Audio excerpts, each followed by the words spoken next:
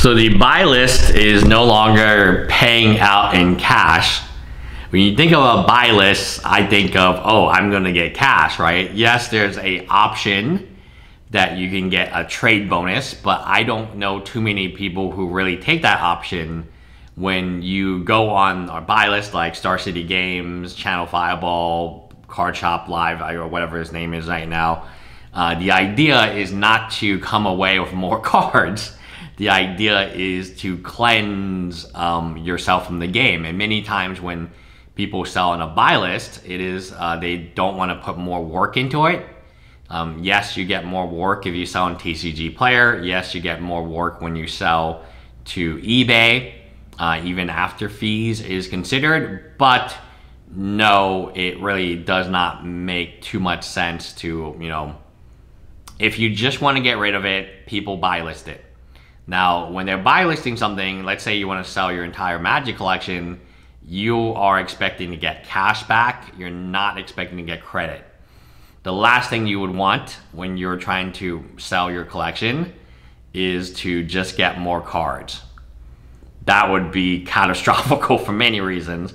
Mainly because the cards that you're receiving back are, because of how the buy list works, are going to be significantly less valuable than the cards you gave them.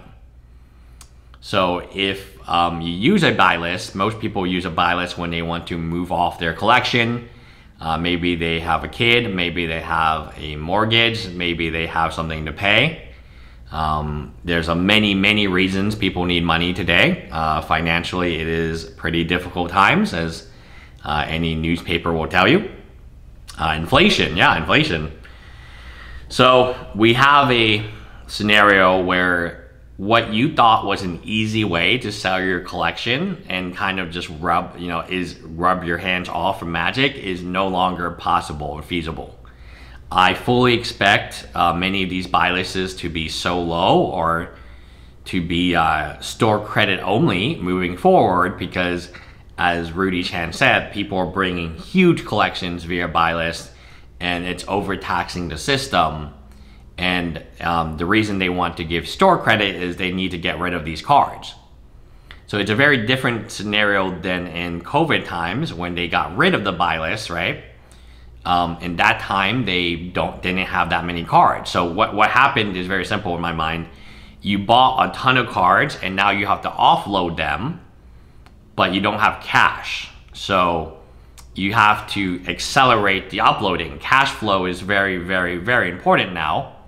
So you have to accelerate the speed that you can offload these probably incredibly valuable, incredibly vintage cards.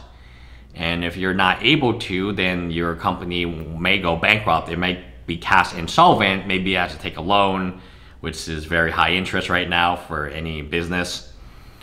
We're dealing with very difficult times ahead. We are dealing with probably a catastrophic event for Magic. I think it's coming, and I've never seen it where the buy list is only paying. It defies my expectation. When I think buy list, I think cash. I think 99% of people take the cash over the trade bonus, because you're not trying to get more cards. When you go to sell your cards, the object is not to get more cards. The object is, hey, I need more space.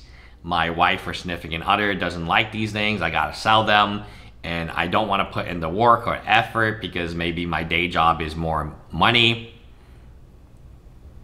Yeah, I mean, at the end of the day, it's pretty ugly what's happening right now across the stores. And I don't think it will get any better, to be honest with you. I think it will only get worse as more and more stores only offer store credit. Store credit is, store credit isn't good. It's not good for this scenario.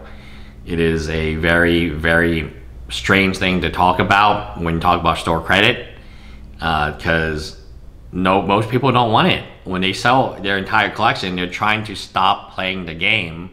Why would you then offer them more of the game at less better? It's like, hey, here's some really cool cards that are very rare and they can sell easier, Now let's trade them in for some cards that are mediocre and that will be harder for you to sell at any type of margin. Right? I mean, the store is not in the business to do trades that favor you. You should know this, right? A store or a vendor, they never do a trade that is going to favor the customer. They have expenses, they have overhead, and they tell you this. Many of them are very open with this. So yeah, we have a pretty difficult situation here. I don't know what the solution is. I think you just have to hold. That's my solution. It's unfortunate, but it truly is what it is. I can't I can't imagine it, right? Anyway, guys.